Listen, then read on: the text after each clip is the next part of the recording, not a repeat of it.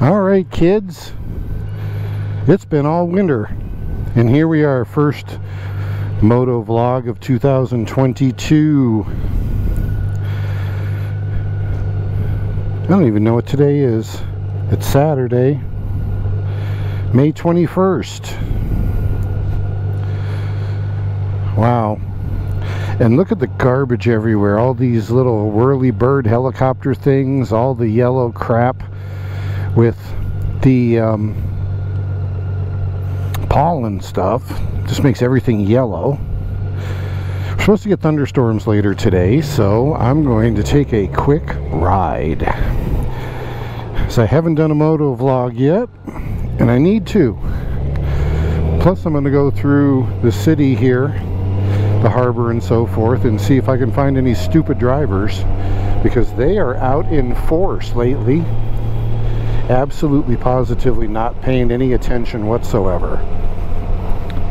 So how's everyone been? Haven't done a moto vlog in a while. I've had a presence on Facebook, mostly sharing all of my Wordle score results and so forth. Talking about a few things with the bike. I've done some work on the bike. Had some new tires purchased over the winter. They were on sale. I had them installed last week. They are Bridgestones. Couldn't tell you the model number or anything like that. But I took the Dunlop Elite 4s off. They lasted, I'm going to say, around 11 to 12,000 miles. So I think they did pretty good. And now I have these Bridgestones. I'm going to give those a shot. See how well they work. I changed out the final drive oil for the first time. Did that myself. And I did the adventure of changing out an air filter. Oh my goodness, what an adventure that was. It took about 5 hours. And the whole time I'm thinking, how much would this have cost if I'd have let a dealership service department do it? Oh my goodness. No thank you. So, did it myself. Over the winter, I also invested in some maintenance videos from Cruiseman. Thank you for putting those together. They are incredible. They're thorough. They have everything that you need. Talks about the tools you need to get the job done. It was really good. So I saved money just by doing the air filter myself. Let's see, what else have I done? I have also purchased some motorcycle specific prescription glasses. They're shatterproof, so that I can wear those and not have to worry about the really expensive glasses that I bought and paid for that I wear every day. I decided that wearing contact lenses just isn't my thing anymore. While they are nice, the vision's really good, just not comfortable wearing them. So decided glasses was easier, especially when I'm working on a computer screen a lot of the day. And I have progressive bifocals, which is nice. They've improved that progressive portion of the lens quite a bit since the last time I purchased glasses. They're very good. I got them so that they will go extra dark, I guess. I don't know, they extra active or something. I got the works for the regular glasses and for these riding glasses, which I'm wearing now. So I have no idea where I'm going today. I am just going to ride. Enjoy this little bit of weather before the rain moves in for the balance of the weekend. Clay should be at the theater. He can't ride today. There's a final performance of a dance recital this afternoon, so he's probably already at the theater. And I'm going to steer clear of the theater because there's a lot of activity going on.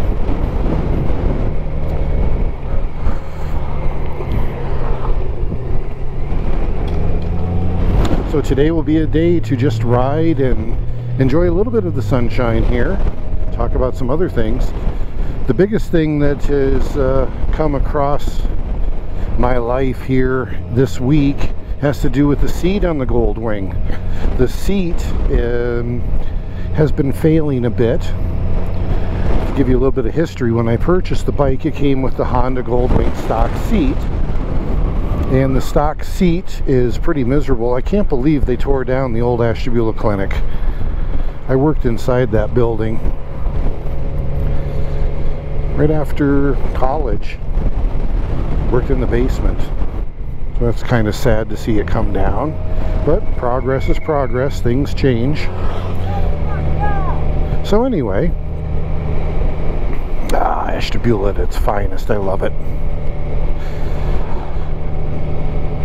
So getting back to the seat, I bought this with the stock seat on it, and the next spring I sent it off to a place called Bike Solutions, and he does what's called Wingsoft, which is to take the existing seat apart, do some upgrades to the foam so that it would be more comfortable.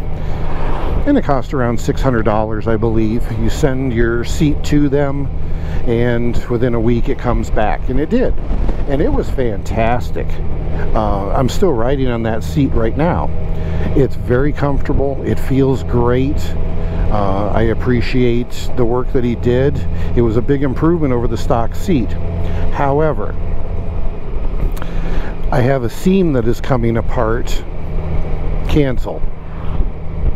I have a seam that is coming apart on the seat on what would be my right side, underneath where my butt is right now, and the seam is coming more and more apart. So I call a guy in Geneva who I worked with when I was at Delta Railroad and talked to him, said, hey, can you do repair on a seat? Told him what was going on. He said, oh my goodness, I would have 4 days worth of work in that, even with the pattern, and it would be so difficult to do. It wouldn't be cost effective to redo the seat. So I looked on eBay for stock seats, and even Clay has the original OEM stock seat, but it wouldn't have the wing stuff upgrade that I purchased and got, which is a little bit troubling, because I really like the fact that I got the wing stuff upgrade. Very comfortable. So I would essentially be going backwards by putting an OEM seat back on it. Well, this is my third gold wing. I had a 1995, or was it a 93? I don't even remember now. It was red, 1500cc gold wing. Then in 2005 I bought a brand new 1800cc gold wing. And then in 2018 I got the one that I'm riding on right now. And none of the seats have been comfortable. The 1500 appeared to have a different kind of seat on it. I don't know what the brand was, but it didn't appear to be stock, because it had some patterns in it that indicated somebody actually made it. And it wasn't bad. I've had worse. Pretty comfortable. But the 1800 stock seat, I never did change it out. And I said, if I ever have a gold wing long term, I'm going to get a stock seat. Well, I had that gold wing 14 years and I never put a custom seat on it. And then got this one, 2018. It's now 2022, and going into the 4th year, and this seat is failing. Now, I'm not saying that the Wingsoft upgrade had any contributing factor to it. In fact, I don't think so, although I will say that the foam underneath it changed the contour of the seat, but you would believe that the cover of it would be just fine and shouldn't be an issue. Now, what I will say is that I have to actually flip my leg up and over to get on the bike because of the backrest. I haven't found a really good way to get on the bike from the ground, and I am not a fan of putting my foot on the foot peg to get onto the bike, because there's nothing that will be steadying me should the side stand fail, and I have seen side stands fail before. They do rust, they can break, they're not meant for excuse me, while I wait for this guy who pulls out in front of me.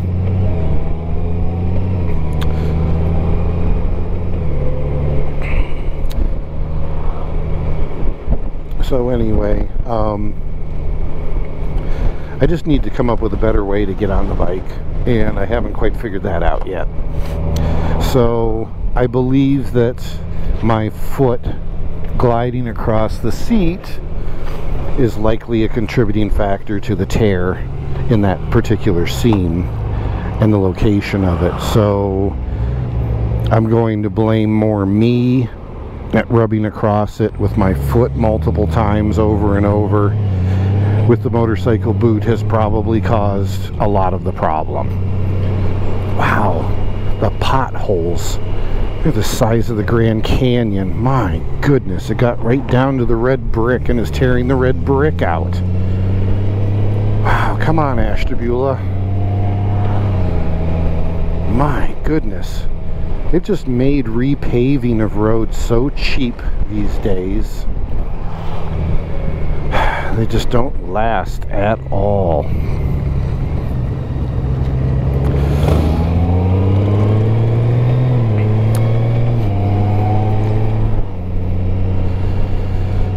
So, since I don't have a viable option to have the seat repaired, I decided, well, not because Clay got an Ultimate brand seat for his bike right off.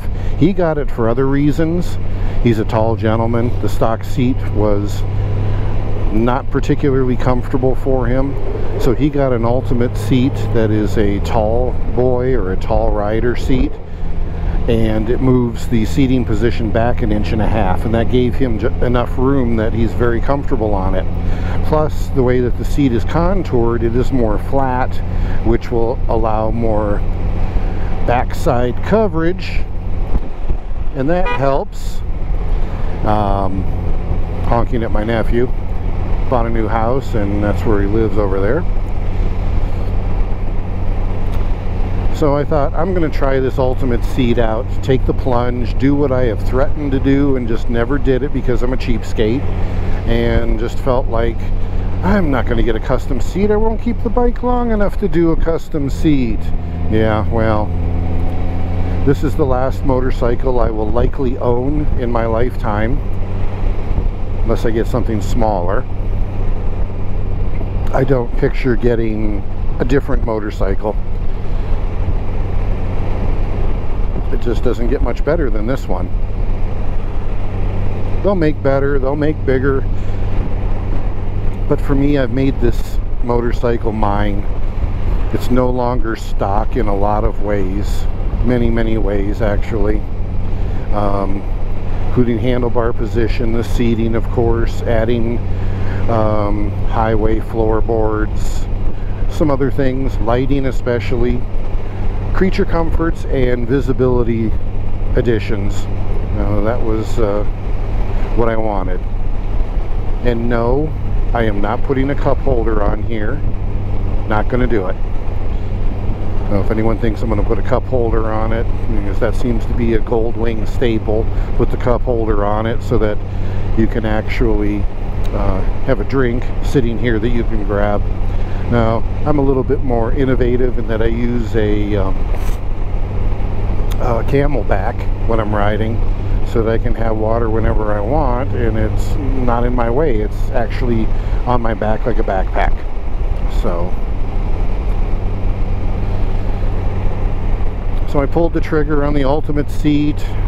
It's a company out of Canada. They are called ultimateseats.ca. They did not have any Goldwing seats in stock. None. She said they're flying off the shelves, which I believe. It's a pricey seat, which I would expect for a custom seat. They want your measurements, they want your weight, and they will make it appropriately. It will replace the seat that I'm on, which is a one-piece seat which covers the rider and the passenger. It will come with its own backrest, and it will replace the backrest that is for the passenger, that is part of the bike. In the far back, it's attached to the trunk. So everything will get replaced. It has its own seat heater, which will work with the controls that are in front of me. Now, I'm looking forward to it. I've taken the plunge. It's painful. I really would have liked the money saved up for my vacation, but the reality is this is something that I should do at this point. I'm not getting any younger, and a comfortable seat will go a long way to enjoying this motorcycle for years to come. So there's that story. You know what, I'm going down Route 84 and I'm doing 60 miles an hour in a 45 zone. I'm really happy that nobody's behind me with, you know, LED beacons flashing, because they could. This road is in very good shape, feels very good. I'm going to get on 84 and head over towards Route 7. It is a nice day. It's 84 degrees according to the bike. And for those of you not on Facebook, I'll show a picture, I'll pop it up right now, showing when I did the air filter. I neglected to mention that when I did the air filter, I found out that my air filter, the top of it, became a hotel for a or several mice who put a whole bunch of stuff there, and I don't know who all was involved with it. I'm sure that there was a meeting of the minds and the mice all came together and said, let's get all this stuff and we will make a home inside Dave's Gold Wings air filter. So that was quite a shock to see that when I had the bike into 84 different pieces and saw that that was there underneath the cover. And since I put the bike back together, cleared it all out, put the new air filter in, I've gotten some improved gas mileage, but people have said, well, what about, didn't you see a noticeable difference in the motorcycle performance? No, I didn't. Nothing appreciable anyway. It was very simplistic. I was getting on average 47, 48 miles to gallon, and I saw no issues whatsoever with the fuel mileage, so that wasn't really an indicator at all. But it was certainly an indicator when I took it out and I started getting, right now I'm at 46.7, but I'm not, you know, I'm city traffic and that sort of thing. It's going to change a little bit, but if I'm on a straight road just going and with very little stopping, I'm getting 52 miles to gallon, which is amazing for a 6-cylinder engine that puts out a lot of horsepower and torque for the size of machine that it's on. So that was quite the surprise. I'm surprised that I haven't passed a motorcycle, or if I did, I haven't paid attention. Very strange. I heard them going by my house earlier. And like I said, I put the motorcycle away because I had it out all night and it looked like rain was going to move in about 1 o'clock, and I was a little tired from the week, and I said, you know, I'm not going to bother with taking a ride this morning.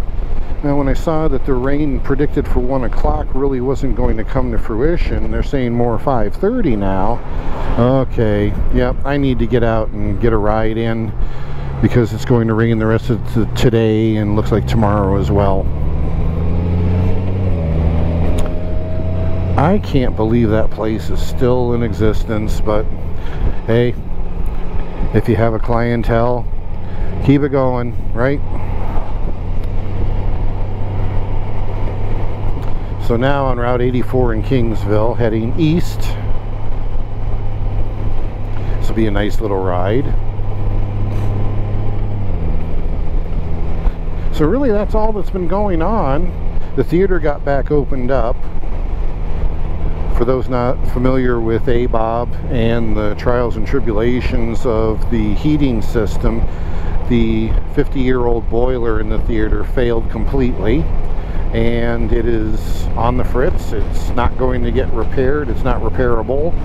So we've been trying to figure out how to get it replaced at a cost that's not going to completely break the bank. So we haven't had shows in the wintertime because we can't heat the building. But we did do Burger Town last fall before we shut it down.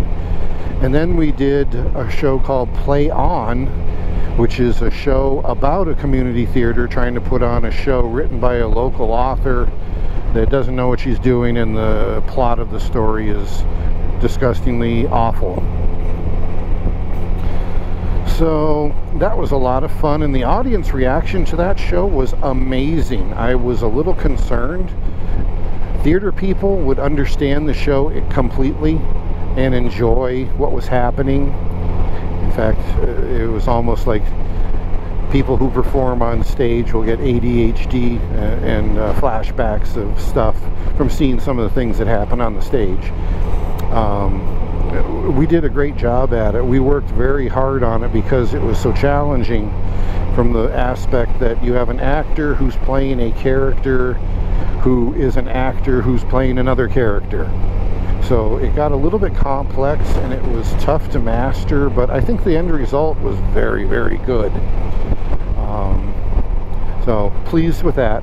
They are in auditions, they're in rehearsals for Putnam County Spelling Bee. I can never remember which anniversary it is, 23rd, 24th, I don't know what it is. So they're in rehearsals for that, and that will be the end of June and the first weekend of July. Motorcycle classes have started back up at Lakeside High School. Attendance has been pretty good. We need more instructors. If you've been endorsed at least 3 years and you have an interest in making a few dollars trying to help people learn how to ride motorcycle, there are training classes so that you too can become an instructor. It is a lot of fun. Are you kidding me right now? They put a Dollar General out here? It really is. Dollar Generals are becoming like dandelions. They pop up everywhere. I cannot believe this. You have got to be kidding me.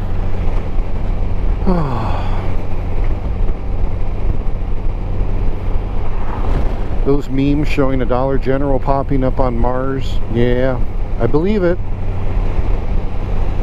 I can't believe that. Now, mind you, I do support Dollar General. I go there quite a bit because I get things, milk, cereal, bread, some other things here and there. I don't make it my grocery store per se, but you know, it's good to get a few little things here and there.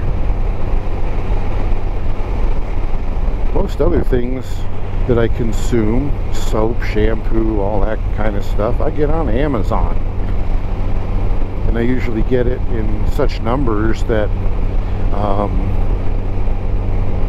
you know, I have plenty of it to go for several months. I probably have enough shampoo to go another year. Laundry detergent I make in bulk, just from different ingredients. I find it to be very cost effective. I can't even remember what it costs right now, but I think it's around $40 for all of the ingredients, and I may be high on that. And the stuff will last a year, and it does a very, very good job. So I don't mind it at all. Just takes a little bit of effort, maybe an hour to a little more than an hour to mix it all together and make it work, and then you're good to go. And I just put it in a popcorn tin, and it lasts me, like I say, a little over a year. Good stuff. Oh, coming up on Route 7, which way to go? No idea.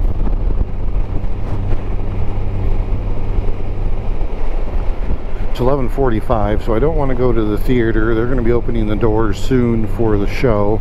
I think it starts at 1, so again, staying away from there. So I'm going to head south on Route 7 and just see what Pierpont has to offer. Maybe I'll go into Andover and cut across a bit. Wow, what happened to that truck? Dude.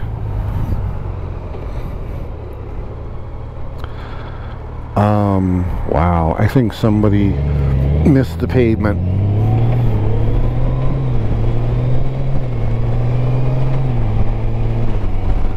So, heading south on Route 7. It's very gorgeous. And if I haven't already, which I know I haven't, I apologize for all the wind noise. Pretty typical of when you're going down the road and riding. Now, I have taken these routes a little bit before. I've ridden well before today. I just haven't brought the GoPro with me because I keep forgetting about it. I said, today I'm getting the GoPro, darn it. I must have it. I'm fiddling around a little bit because the extra cord for the microphone is bopping around a little bit and I want to do something with it. I don't think it's going to work. Alright, we'll see what that does. So I'll keep you with me until I get down to Andover, and then I'll bid my farewell. So what am I going to talk about for the next 15 minutes or so? One of the things I noticed along this route here is how much more Amish are in the area. I mean, a lot. I'm seeing Amish in places I've never seen them before. I guess they shouldn't be surprised because Ashtabula County does have a lot of land, and as long as they can purchase it and do something with it, which is what they like to do. Where's all the signs and stuff for Raceway 7? Oh, there's one. Okay. Glad to see that they're still able to operate with everything else that's been going on. Other than that, I hope everyone's got a nice summer planned. It's going to be great. I'm looking forward to the vacation. Going to be taking a vacation with Clay and Melissa. She's going to be coming along. She's going to, I believe, meet us in one of the Carolinas where her parents live, and then she's going to join us on the motorcycle ride going to Florida. So looking forward to that, and I hope the plans work out that we can do that. We've got the date set aside, so it looks like it'll be a lot of fun. I believe this bike is ready to go. I've done everything maintenance wise that it needs to be ready for that trip. New tires, it's got a fresh oil, fresh final drive oil, new air filter, so it should be ready to and raring to go. Clay has new tires. He's going to be getting some new tires soon, put on, I guess in June. It's not really that soon. So he'll have fresh tires, probably get an oil change, air filter change. I will say that these new tires are pretty good right now, although they're brand new. I mean, they're not going to be bad. They feel pretty sticky. It takes about 75 to 100 miles to get them scuffed a bit so that you feel that tackiness, and they do feel really good. So you can tell the big difference with worn out tires and fresh tires. Worn out tires, you can feel a little bit of skittishness with them, just a little bit, not a lot. But then when you get new tires on, it's like, oh my goodness, it's like driving a truck. You know, the tires just want to grip. So, big difference. Always nice to get fresh rubber on the bike.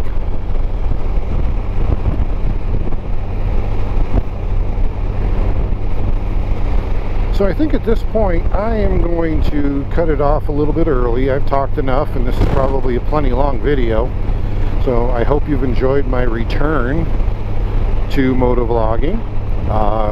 Kind of a boring thing, except me for rambling on about different things that are on my mind, different things about the motorcycle.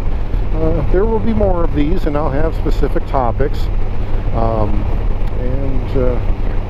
When the ultimate seat arrives in 4 to 6 weeks, I will do a video about changing that seat out and my first thoughts of riding with it. You'll be along for the ride. But until then, there will be some other fun things to talk about and see, different areas of the region where I'll be riding. So until that time, stay safe everyone, and we'll talk to you next time.